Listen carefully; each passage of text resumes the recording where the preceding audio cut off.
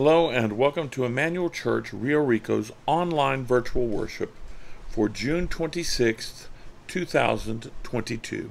Let's pray.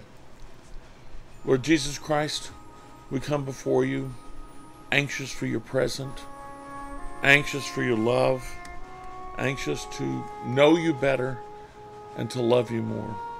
Lord, we bring to you those that are heavy on our hearts, those that are suffering, those that are ill, those who are afraid, those who are worried.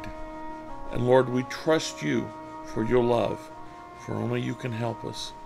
Lord, for those suffering from severe weather, we ask your mercies. For those who are recovering from illness, Lord, we ask your mercy and grace and healness.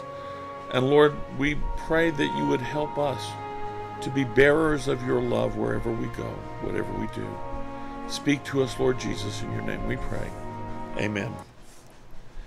Well, we're continuing our study of Paul's letter to the church in Ephesus that I'm calling In Christ because, well, he talks about that pretty much all the time here and seems the most appropriate name for that. I'm calling today's message Life in the Body because what Paul is really doing here is describing to us how we should live as members of the body of Christ.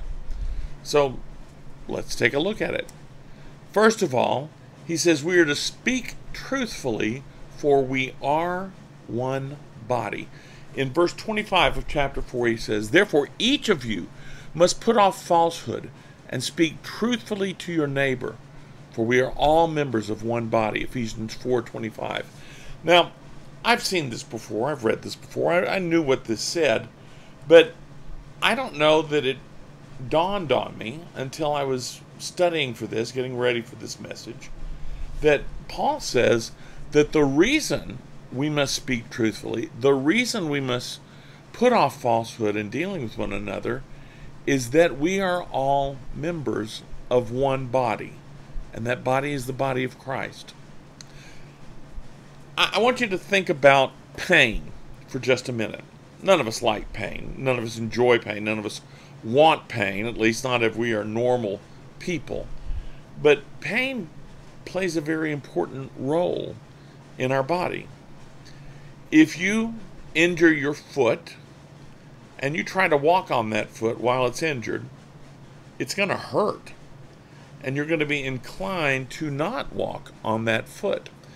If you break a rib, I've never done it, but I understand it's particularly painful kind of injury, and you do something that stresses that rib, that hurts that rib more than it's already damaged, it hurts, and it can hurt a lot. And the idea is to keep you from doing more damage to the rib. You see, what it is you are not meant to walk on injured parts of your body. You're meant to give them special preference. You're meant to avoid damaging yourself even more. And that's what pain does. But if you take something to mask that pain, say there was some sort of pill that could mask any kind of pain, so you had no feeling whatsoever once you took that pill, you could try to walk on a broken leg. You could try to lift heavy things with torn tendons in your arm or even a broken arm. And all you'd really end up doing is hurting yourself even more, because that pain is a form of truth. And that truth is that you are injured and you need to be careful. You need to watch that part of your body that's injured. But you see, if you lie by imagining that there is no pain, then you can only hurt yourself worse. We must be truthful with one another in the body of Christ, because to fail to be truthful is to cause great damage, and more damage within the body the less truthful we are with one another. We might think that we're trying to spare somebody pain by making a little white lie, by not telling the truth. We're not. The only way we can speak to one another in the body of Christ is truthfully, honestly. And we must put off all falsehoods, because we are all members, all connected members of one body. And what one of us does affects all the rest of us. Next, we must refuse anger and greed. Starting in verse 26 of chapter 4, we read, "In your anger, do not sin. Do not let the sun go down while you are still angry, and do not give the devil a foothold. Anyone who has been stealing must steal no longer, but must work, doing something useful with their own hands, that they may have something to share with those in need." These are two different actions and reactions that we sometimes have. The action of anger, of wrath, and the action of greed. Now, stealing, by the way, does not have to be just physical stealing, stealing someone's goods, stealing someone's money. It could be stealing someone's attitude. It could be stealing someone's idea.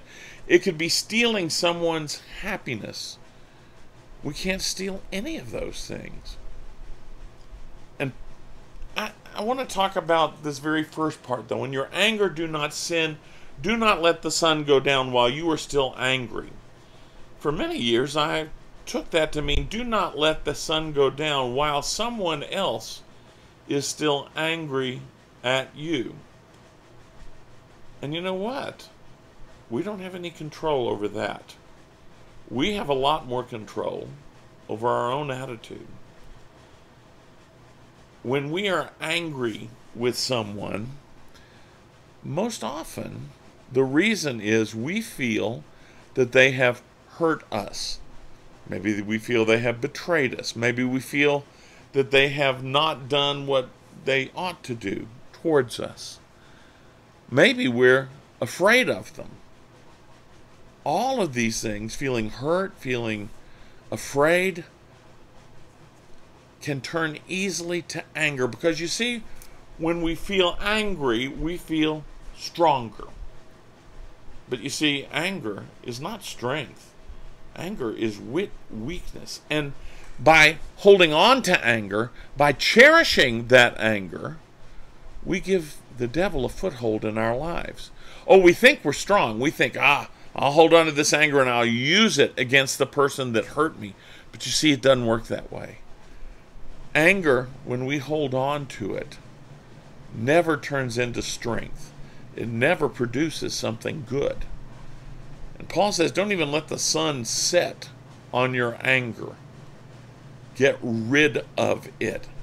It will not help you. It cannot help you. It can only harm you, and can only turn into something much worse, something really devastating in your life in the long run.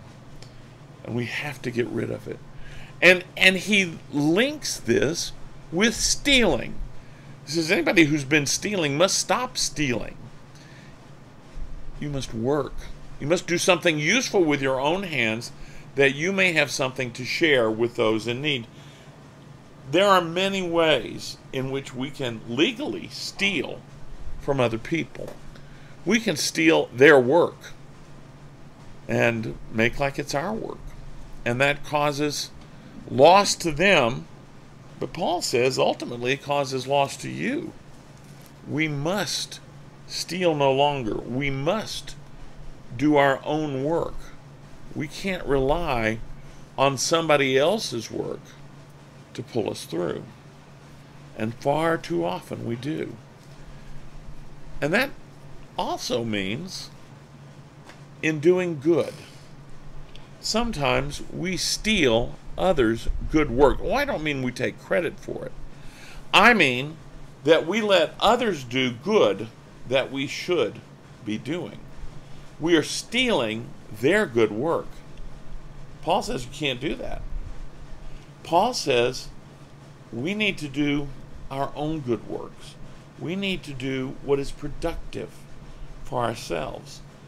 And Paul says the reason of this is so that we have something to share with those in need. You see, the reason for working is not to get ahead. It's not to do better for ourselves. It is to have something there to share with others who need it. A very different attitude than the world's attitude that'll tell you you need to build your own wealth up to take care of yourself. But that's not what the Bible says.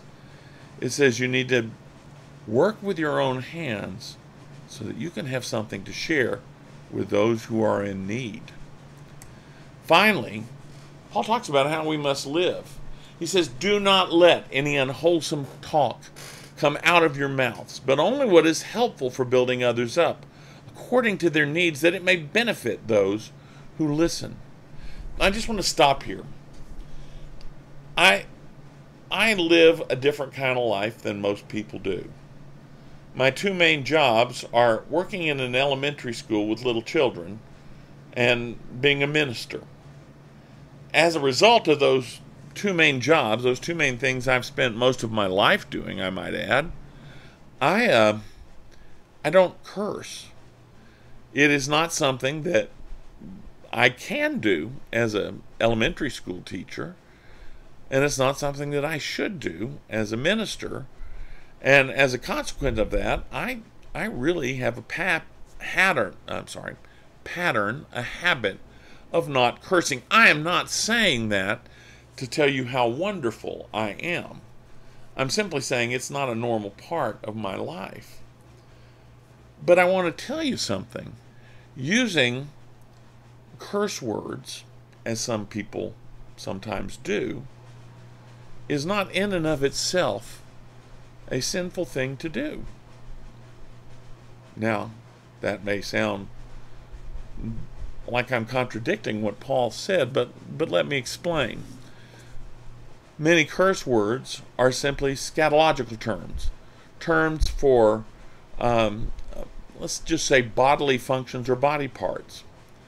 Many curse words are relational terms, talking about people's relationships with other people. Sometimes some words used as curse words are actually words that refer to our theological state, lack of relationship with God. And you see, all these words can actually be used in ways that are not meant to be damaging. On the other hand, you can speak to someone and only use words that would be considered G-rated and tear them apart. You can devastate them and never use what we might think of as a dirty word. What we say and how we say it determines whether it is wholesome or unwholesome talk. How we speak to other people is vitally important. And Paul says, don't use any unwholesome talk. Don't say anything that is going to damage or hurt or degrade anybody else.